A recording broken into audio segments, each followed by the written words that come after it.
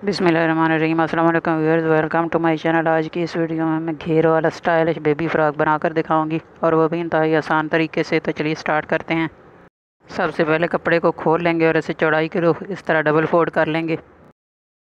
इसका कोना उठाकर दूसरे सिरे पर इस तरह रखेंगे और टाई एंगल शेप बनाएंगे। जहाँ पर ये इसकी चौड़ाई पूरी आ रही है वहाँ पर निशान लगा लेंगे और फिर इस निशान से पकड़कर कपड़े को लंबाई के रुख डबल फोल्ड कर लेंगे। डबल फोल्ड करके अच्छी तरह सेट करने के बाद इसकी चौड़ाई की पैमाइश करेंगे। इसकी चारों कोनों की चौड़ाई की पैमाइश बराबर होनी चाहिए। चारों कोनों से 18 इंच बराबर है। अब हम इसे अलग कर लेंगे। ये इसके कोने की खुली साइड है और ये 4 फोल्ड है और ये कपड़े की बंद साइड है। यहाँ पर हम 2-2 इंच के फासले पर इस तरह निशान लगाएंगे और इसे गोलाई देकर गले की कटिंग कर लेंगे। व्यूअर्स, ख्याल रखें कि ये निशान अपने कपड़े की बंद साइड पर लगाना है। ये निशान लगाने के बाद 2-2 इंच के फासले पर इसके सामने 3 निशान और लगाएंगे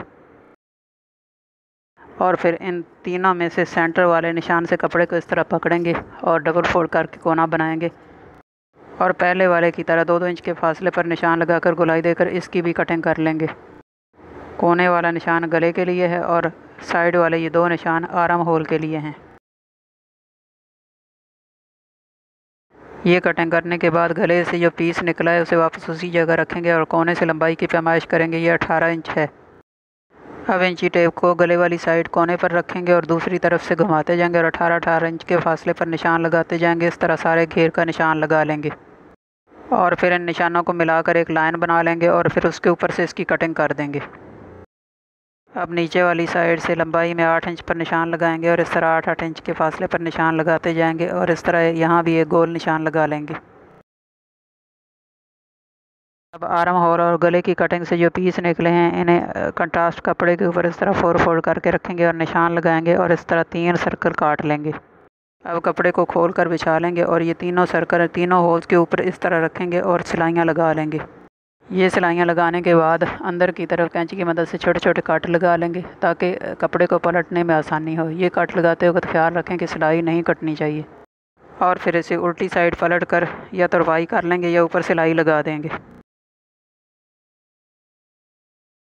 अब गले पर लगाने के लिए कंट्रास्ट कपड़े की फ्रिल तैयार करेंगे। इस फ्रिल की चौड़ाई दोनों तरफ से मोड़ने के बाद 3 इंच होनी चाहिए। इसके सेंटर में एक सिलाई लगाएंगे और इस तरह चुनट डाल लेंगे। ये मैंने दोनों आर्म होल और गले की मोड़कर तुरपाई कर ली है। अब हम इस फ्रिल को गले के ऊपर इस तरह रखेंगे और सिलाई लगाएंगे। ये मैंने फ्रिल को गले के ऊपर स्टिच कर लिया है।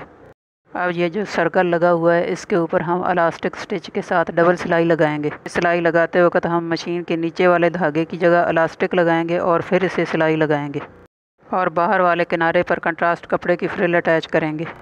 फ्रिल की चौड़ाई 4 इंच रखेंगे, एक तरफ से मोड़ देंगे और दूसरी तरफ से मशीन की सिलाई बड़ी करके सिलाई लगाएंगे ताकि चुनट डालने में आसानी हो। ये मैंने सेंटर वाले निशान के ऊपर इलास्टिक स्टिच के साथ डबल सिलाई लगा दी है और नीचे वाले घेर के ऊपर फ्रिल अटैच कर दी है। यहाँ पर हम छोटी और बड़ी दोनों बो अटैच कर देंगे। बो की वीडियो मैंने अलग से बनाई है, वो एंड स्क्रीन पर आपको मिल जाएगी, वहाँ से देखकर आप इसे बना सकते हैं। इस तरह हमारा घेर वाला elastic stitch stylish baby frock बनकर तैयार हो गई। ये इसकी फ़ाइनल लुक है। अगर वीडियो अच्छी लगे तो इसे लाइक और शेयर करें और हमारे चैनल को सब्सक्राइब करें। बेल आइकन को भी प्रेस करें ताकि हर आने वाली नई वीडियो का नोटिफिकेशन सबसे पहले आपको मिल सके। Thanks for watching. अल्लाह हाफिज़।